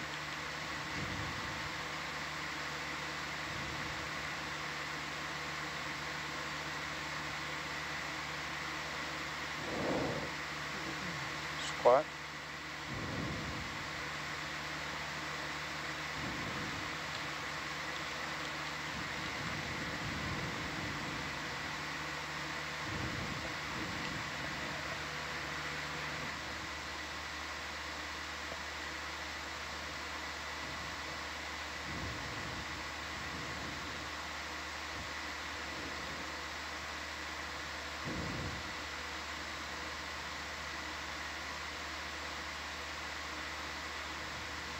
Can we get a zoom on that plate-like sponge right there in front of you? This one? Yes. Right below the, no, right below the light right now. Oh. Right below the lasers. The lasers, yeah. Oh, the lasers. Keep on saying laser, lights instead of lasers. Yeah, very different. Go for zoom. Going in. Oh, you had said sponge, never mind. Yeah. There it is. We're creeping. I can't tell. All right, thank you. Here? Oh, we're good. That's nice.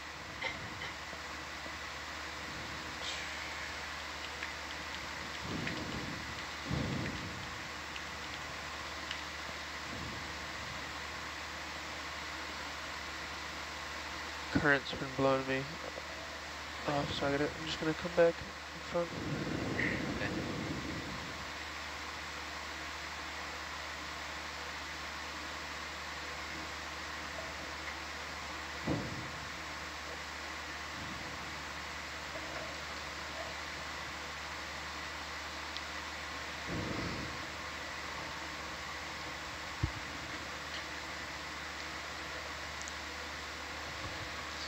Just gonna step out for a sec. Be right back.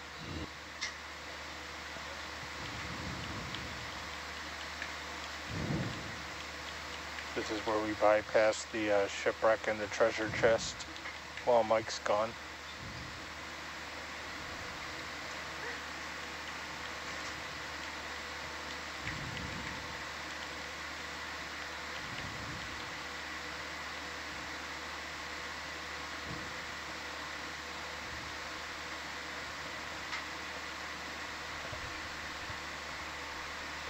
Hannah, you're still here though, right?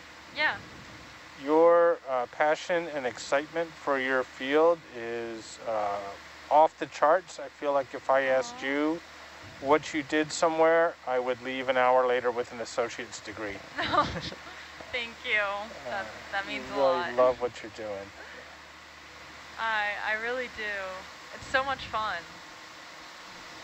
I have a feeling that no matter where I would have ended up in geology, I would have been equally as passionate about.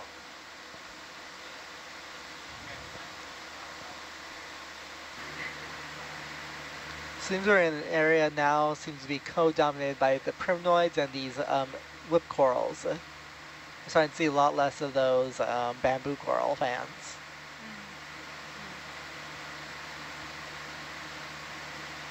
Hannah, could you share a little bit about like what other parts of geology you were maybe interested in studying? Yeah. So when I was in undergrad, I jumped around like different projects.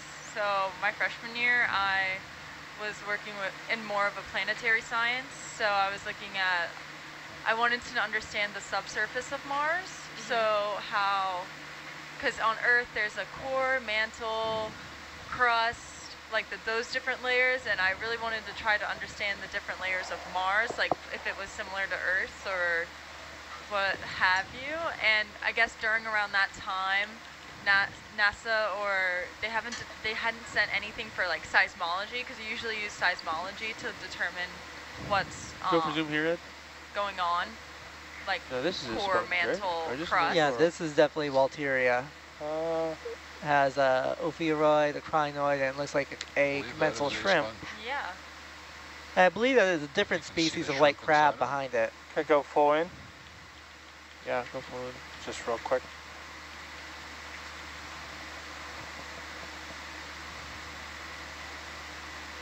Okay, coming out. All right, I'll get this crab. Yep. There we go. It looks non-symmetrical. Missing something.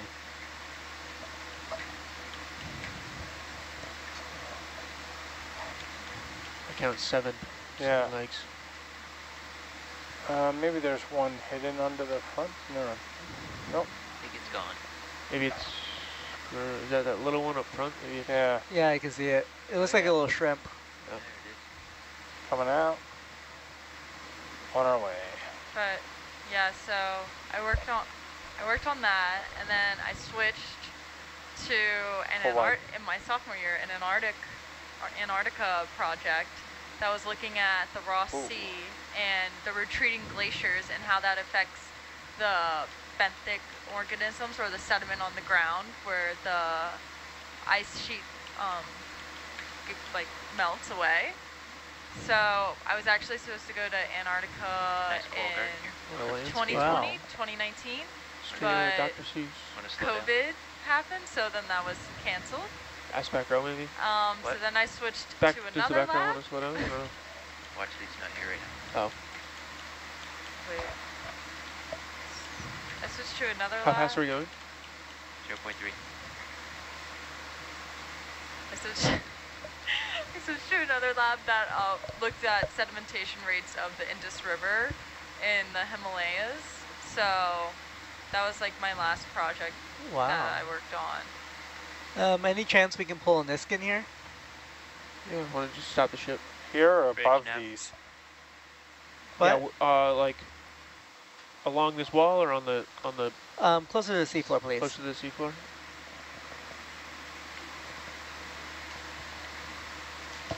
But I knew after I worked with the sedimentology, like that type of stuff, I really wanted to try igneous rocks, hard rocks. So that's what led me to seamounts. And when I read about them on my advisor's page, I was completely like, I was like, what? Like, didn't even know about the extent of how much we didn't know about these seamounts in the Pacific Ocean. Right. And was that you reading on your advisor's page, like while you were applying for grad school, trying to figure out where you wanted to go, what you wanted to study? Yes, so I basically went through each state and I looked at their colleges and I read all their like faculty pages, and Dr. Balbus, which is who my advisor is, her page stood out to me, and I was like, absolutely. Also, I wanted to work with a woman in STEM, just because all my advisors at LSU, who I love, they were all Sebastian, males. what Niskin bottle? So Niskin I bottle wanted 4, please. to collaborate with a woman and just see what that was like and what her experience has been like as a woman in the geology field, because there are not a lot of women in geology. Yeah. So that mentorship is really important, and I'm glad you found that. It sounds like every time I've asked you about your experience there, it's like just so excited, and yeah, I'm curious though, like you Full wide. definitely are a person that like takes advantages of opportunities and find them. Do you have recommendations for students that might be in undergrad to like, how can you explore options and get involved with things? So as an undergrad, it was really important for me to try to build any experience, because We again, do bio off, port on, please. because again, everything in geology just sounded so cool that I was like, okay, I need to start like figuring out which one I really love. You're welcome. So what I did, I was 4. Oh, well, I think I 3. think we just pulled 3. I think 3 Yeah, is the one that does not have a cap right now. Yeah, we don't think it works. Yeah, it's missing one of the 3 caps. 3 doesn't have a cap, you said? Yeah. On the bottom, or We somewhere? fixed that. We Oh, you fixed yeah, it? there's a new vent plug in there. Oh, okay. Well, then we can just count that one as 3 then. That would be sample 061. Did we see All right, I'm getting a tugged. big difference here? Yeah, we did. Okay. But yeah, so I would so one of the things that my freshman year, my first semester introduction to geology class, my professor was saying how, you know, reach out to the other professors in this department, any of them that sound really cool to you, and just email them and see if you can help on any of their projects. And I was really nervous about reaching out to any of these professors because this was my first semester, and I was like, I don't know if, like, I'm not, because I don't know anything, right? Because I was like, I have no experience in this. So I reached out to, at the time, it was Dr. Sanidi, and we, oh, sorry, just my mom texted me, and she was like, they've been watching since we started, and she's like, signing off because the LSU game's coming on, and I was just like, I'm just laughing at it, because... Oh, you got trumped by a yeah, LSU I got game. LSU, Oh, got trumped by an man. LSU game, so, but, yeah, so talking with, my professors and then making the jump to like email them and them responding back so like happy for me to like, they wanted to help me and wanted me to like get experience. So I was really thankful for my professor giving us the students the confidence to reach out to other other professors in the department. That's really good advice, and something that I feel like a lot of people, especially starting undergrad or first semester, if you like don't know that that's something you're allowed to do, like that's really cool that y'all were encouraged to do that, and so many connections were made. It really does take initiative and jumping out there. If you're passionate about something or really want to explore it, I'll come back under. taking the keep time the to orientation as it should. do that. When I was growing up in Philadelphia, the high school I selected because they had a television club. Now this is half-inch black and white reel-to-reel recorders, but still it existed. Unfortunately, it was defunct because there was not a faculty advisor. But still, I selected it as my high school. And then as an incoming freshman, knowing nothing, I called the school and asked them, what date do teachers report for the start of school year? And it was a week or two before school started, and I was there that day and helped teachers unload boxes and went to every classroom and talked to every teacher until I had recruited somebody to moderate that club and resurrect it. And it's just, you know, you have to really want something and then just push and think about how you can pursue that path. Absolutely. And be persistent. You know, you hate to bug people, but it works. Squeaky wheel gets the grease. Yeah, I tell people want to come out here as contractors and work. You know, it's here's when we're going to be staffing. And I have one person who I tell that to, and they're like, okay, great. So I hear you saying this quarter, I'll call you on October 5th. And this is like in January or something. And then on October 5th, they call me. They say, any word yet on your contractor positions this year? I was like, you know, it's going to take me another 3 weeks. I'm like, great, I'll call you on the 28th. And, you know, just that persistent follow-up. Yeah. You can't be super passive about your own future. I really hope that some of my students are on here. We approach the bottom, about I love 25 meters off, start coming down. Roger that. Tori, how did you know that you wanted to become a teacher? So I'll be honest, I've had like so many of my family members are teachers, and I would just have so much fun like going to visit schools of my family members when I was young. My family lived all over because my dad was in the Army, but like when we lived close by and I'm from North Carolina, all of my family were from Robeson County, and Fayetteville, North Carolina is only like 30 minutes from home. So my schools there were year-round, so when I would be tracked out, I would have weeks at a time off, and I would just go hang out at my aunt's school.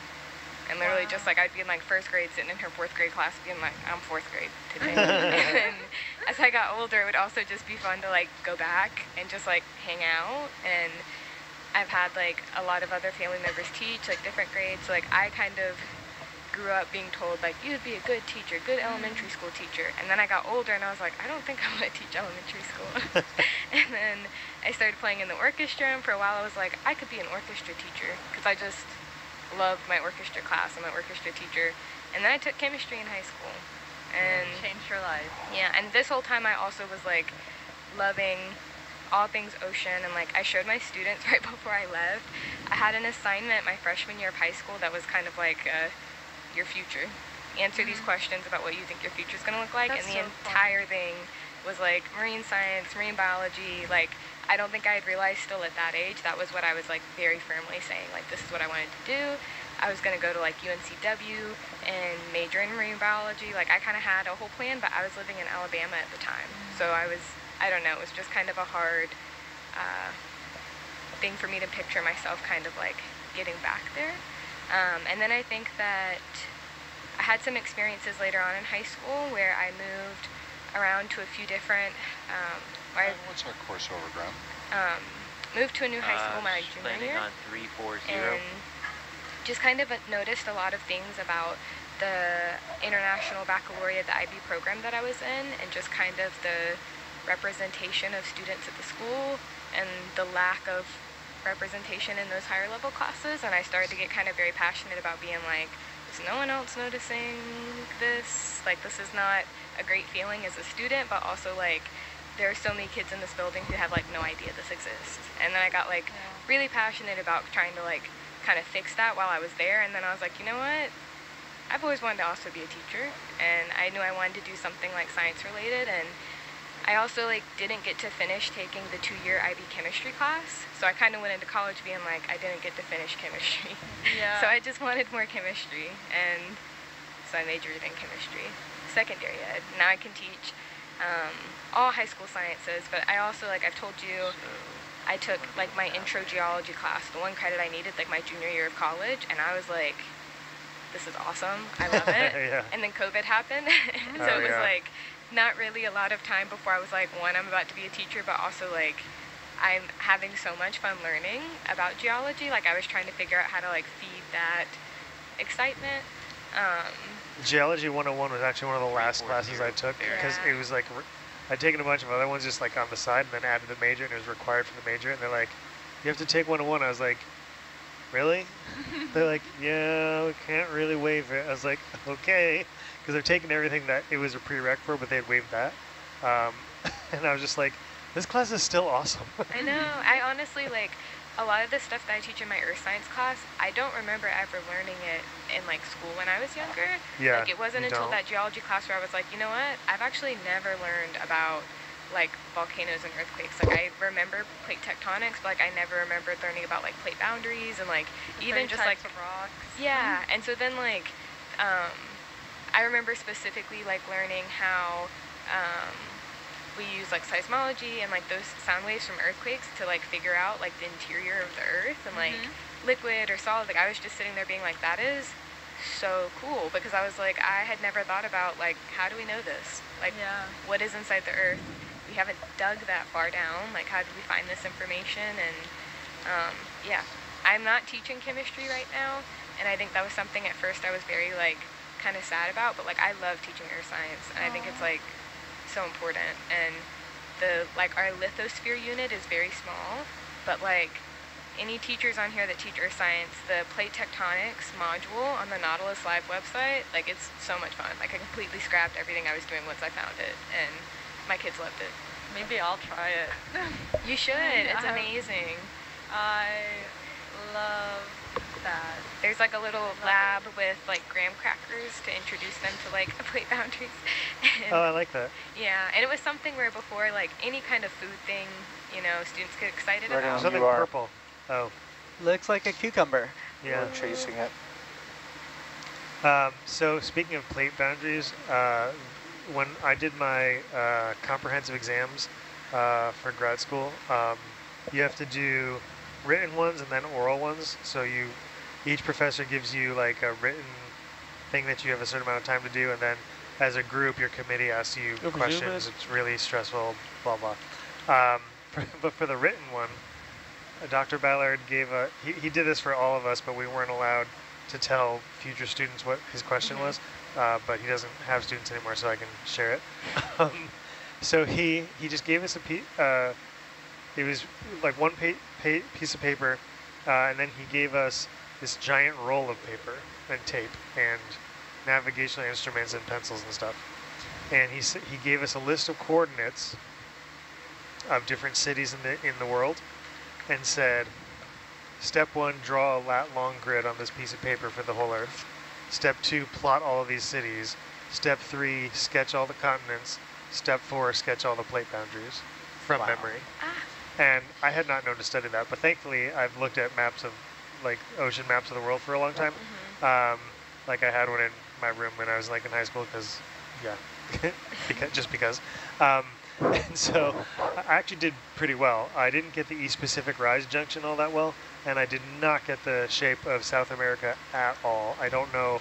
It kind of looked like a mini Africa. I don't know. I got like it. I don't know. I probably still can't sketch it today, but everything else was decent. And the cool thing about the question though, is that assuming you could get the lat-long grid right, he gave you enough cities to be able to picture where the continents were. So like, you know, you had like Anchorage, and you had Paris, and you had like Cape Town. So it was enough scatter that you're like, okay, well I can visualize that the end of Africa's here and the end of South America's here. So it was like points for reference. It was really fun. I wish I could do it. Well, I probably could do it on my own. But like, I wish that it hadn't been part of the comprehensive exams, because it was just so stressful. I was like, I need to finish, rather than sitting down and actually enjoying it, because it's actually kind of a cool thing to do. But then sketching the mid-ocean ridges and labeling them, that was I was like, oh, I haven't thought about these in a while. That's cool. But yeah, it was a cool exercise. Wow. I would have freaked out if you pulled that out, and then I would have been like, shocked. Yeah. It's interesting. There's so many different ways to try and visualize the Earth on a two-dimensional flat piece of paper. Yeah, that's all true. different types of projections that accomplish that. But one of the really interesting ways to look at the planet, I think it's called the Spielhaus projection, which is ocean-centric. It's a square representation. And a little plug for our friends at the Woods Hole Oceanographic Institution. They have an awesome shirt with that projection on it. Oh, that'd be cool. I'd like that. And it says, change your perspective underneath it. Yeah, I saw something on that on Facebook the other day. It was like the world from a fish's perspective, and it had all the continents as like the edges. The boundary, yeah. I like that. Really shows the ocean as one ocean and not 7 oceans. Is it 7 oceans? Anyway. Sebastian, what are we seeing here? I believe this is a dead Walteria sponge. We're seeing a couple ophiuroids inhabiting it, but you can really tell that it's kind of dead due to its coloration, and you can tell like there's a lack of, you know, other tissues, and mostly just leaving behind that glassy skeleton.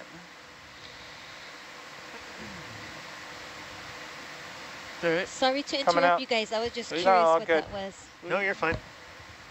That was probably a good question, because, yeah, other people are probably wondering that too. Tori, was your dad at Fort Bragg? Tori? Yes, we would go home pretty often to Fort Bragg, because that's about like 30 minutes away from like home. So I lived there like, I think 2 or 3 times. I did a stint there at the 82nd Airborne Corps Support Command. Oh, yeah, he was in the 82nd. Long time ago. Yes. I was there in like 86 or That's what something. I use as reference for people to try and explain where, like, my family's from. So were you familiar with Lumberton at all? No. No? I was familiar with Fort Bragg. I was just there writing for the newspaper for a little bit.